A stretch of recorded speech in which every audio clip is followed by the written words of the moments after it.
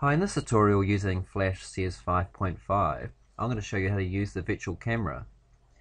The virtual camera is a symbol which can be used as a camera.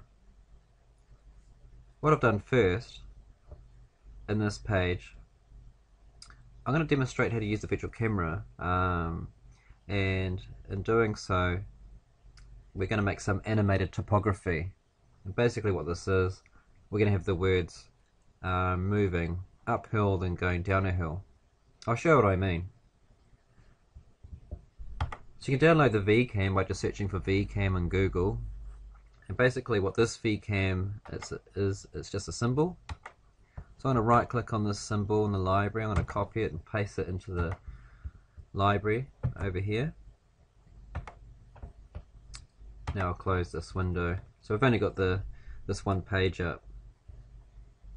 Okay, I'm going to add another layer for the Vcam and rename it Vcam. It's important to rename all your layers so you know what's on each layer. And I'm going to add 5 seconds, roughly, of time to frame 100. I'm going to lock the other layers so I don't affect those layers. I'm going to click on the Vcam layer. I'm going to drag the Vcam in. I'm going to resize the Vcam using the free transform tool. I'm holding down shift and resizing so it stays in proportion. Alright, so what we're going to do is I'm going to rotate this slightly, and I'll do the opposite of what you think it might. So I'm going to tilt it down thinking it's going downhill, but it's actually going to be going up.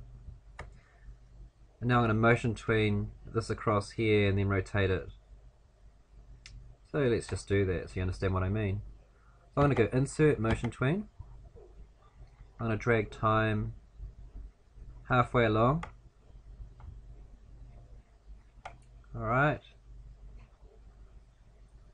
Now I'm going to drag time to the end. And now I'm going to rotate the camera the other way. So basically all you'll see when we look at the output is what is inside this frame here. So there's the animation.